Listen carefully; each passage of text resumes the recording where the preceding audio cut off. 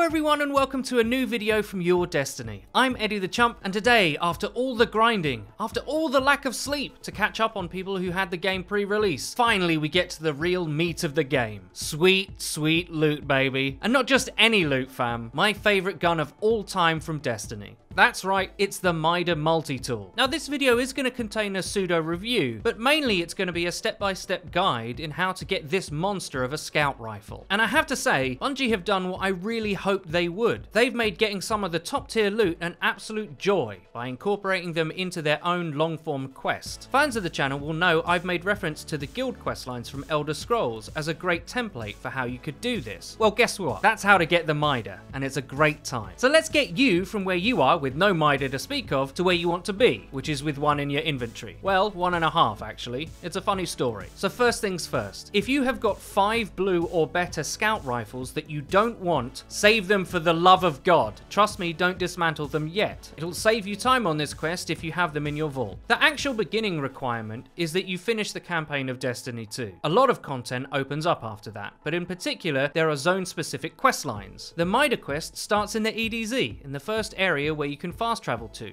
called Trostland, and it begins with this blue questline called Enhance. It's a multi-part quest that centers around Fallen who are altering their ether and becoming more powerful. Fair warning, the recommended power level is 260. That's higher than the Nightfall standard mode. Now I did this under-leveled and it was really difficult. Most of the time it doesn't matter so much, as you get to respawn freely, but there are moments with some majors and ultras that will really test you if you choose to do this when badly under-leveled like I was. When you complete this questline, Devrim K will thank you and give you the MIDA mini tool. Cute, right? Yes it is, but the MIDA is actually a fair bit away still. Once you have the mini tool, Banshee at the tower will have a quest for you. He'll give you a quest item, which must stay in your kinetic inventory to log progress. This too is multi-tiered. The first step is kill 50 enemies with a precision headshot from a scout rifle and get 25 multi-kills without reloading with a scout as well. Once you've done that, he'll replace that quest item with another. This one requires you to dismantle 5 precious scout rifles, blue or better. Legendaries do not count for more, so try not to waste them unless it's a weapon that you were going to get rid of anyway. I hope you save them like I warned you to earlier. This part can take a while if you're relying on RNG. If you don't have 5 scout rifles, my recommendation is to do as many heroic public events as possible. Now you can dismantle either kinetic or energy scouts, so don't worry about that. Once that quest is done, Banshee will give you the final quest item, which requires you to get 50 airborne SMG kills. I know it's weird and a bit awkward, but come on, it's the MIDA. Once you've done that, Banshee will have a shiny new gun for you to collect. This version is almost exactly the same as the Destiny 1 version, but it has a smaller clip, and now comes with high cal rounds. That's a step up, boys and girls. Enjoy the hit flinch enemies in Crucible. This sounds a bit more straightforward than it is. It takes quite a bit of time if you don't know about the scout dismantling part beforehand. But that's what a guide like this is for. As an exotic, it will drop significantly higher than your current light. I got mine while I was 265 and it dropped at 280. A quick word on the synergy it has with the mini tool. You won't believe how fast you move with both equipped. When you have the MIDA out, it's pretty standard multi-tool speed advantage type stuff. But when you hit triangle and get the mini tool out, you're like a speed demon. It's nuts. I've used it in Crucible to escape certain death multiple times. Try it out, see what you think. As for the very quick review, let's talk Crucible first. I love it, especially in the 4v4 context of Destiny 2. I reckon it's pretty close to top of the meta. Obviously, it's not ideal for maps that are all close up and in your face, but because of high cal rounds, it is doable, especially with the mini tool as your energy weapon. Soften them up with the MIDA, then SMG spray them down. I might evolve to running it with a hand cannon. I still have to make up my mind about the speed bonus of running the two MIDAs together long term, especially against good players. As a combo it might struggle, but the MIDA itself is definitely worth the time investment, especially for that persistent radar. Not a lot of people have anything with third eye, so you'll be at a distinct advantage. As for PvE, it's a good to solid scout choice. It's my highest light primary, so I do use it, but I'm sure there's better PvE exotic primaries out there. In summary, I'm just so happy I got this gun. I hope you guys really enjoy it too. Just as I hope you enjoyed this video. If you never want to miss another video of us again, please click the bell icon next to the subscribe button on our channel to join the notification squad. You'll be in good company. And finally, please check out our Twitter. It's where you can find updates about new videos and other cool stuff. Good luck with the quest, and I'll see you guys in the next exotic guide.